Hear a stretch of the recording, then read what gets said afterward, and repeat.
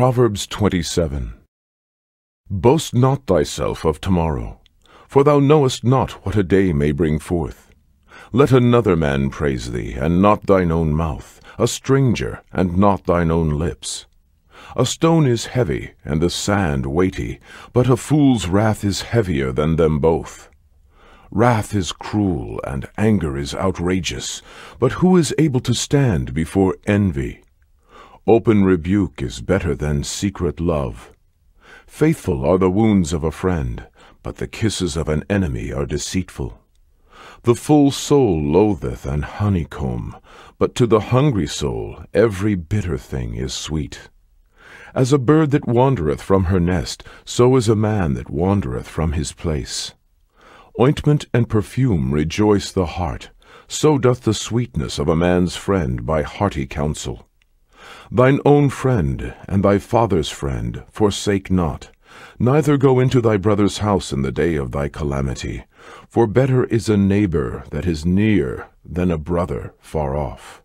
My son, be wise, and make my heart glad, that I may answer him that reproacheth me. A prudent man foreseeth the evil, and hideth himself, but the simple pass on, and are punished. Take his garment that is surety for a stranger, and take a pledge of him for a strange woman.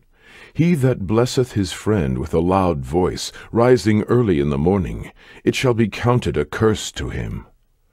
A continual dropping in a very rainy day, and a contentious woman are alike. Whosoever hideth her hideth the wind, and the ointment of his right hand, which bewrayeth itself.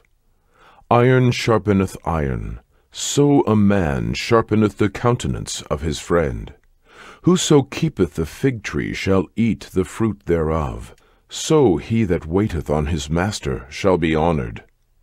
As in water face answereth to face, so the heart of man to man.